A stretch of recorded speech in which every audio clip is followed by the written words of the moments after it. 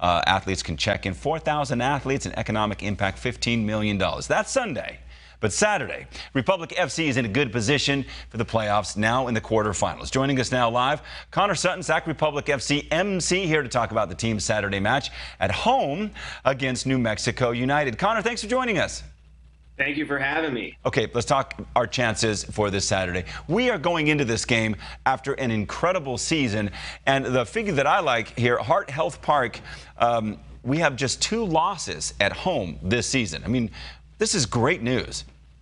It is. And Heart Health Park has been a fortress this year. The fans have always been fantastic. They're going to be fantastic again on Saturday night. So it's going to be a lot of fun. The team plays really well in front of the home fans, even against MLS opponents, as we've seen twice earlier this year. So it's going to be a good match, and we're excited. And we have sold out that Heart Health Park, I should say, many times this season. Many times the gates open around 5 or 6, kickoff at 7.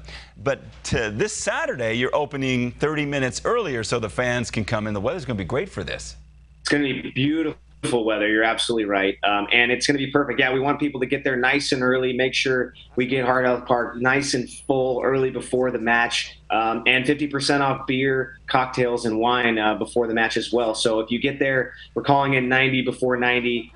So if you get there before kickoff, which you should, you can get half off beer, wine, and cocktails, and then it's going to make it even more fun. I was going to say, it's always such a fun time out there. So we know about Republic's season.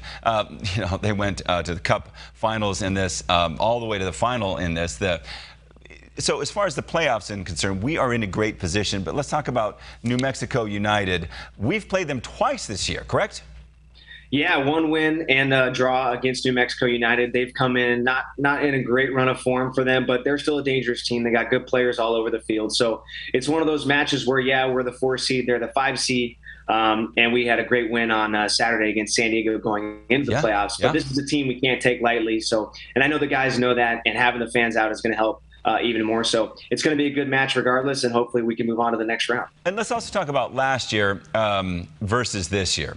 Totally different, comparatively speaking, making it to the playoffs, and hopefully we'll go far in the playoffs just like we did in the Cup. But this is night and day from last year.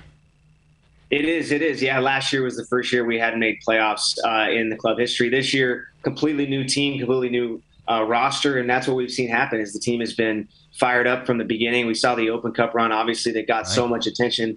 This team has a lot of confidence going into this match. They're a little upset they didn't win that Cup title, and now they want to take home a USL championship. Oh, fingers crossed. Saturday, gates open at 5:30. You got to be there. It's going to be a great game. We're coming home with, well, we're at home. We're going to have the win by the end of the game. Connor Sutton, thanks so much for joining us this morning. And, of course, go Sac Republic FC.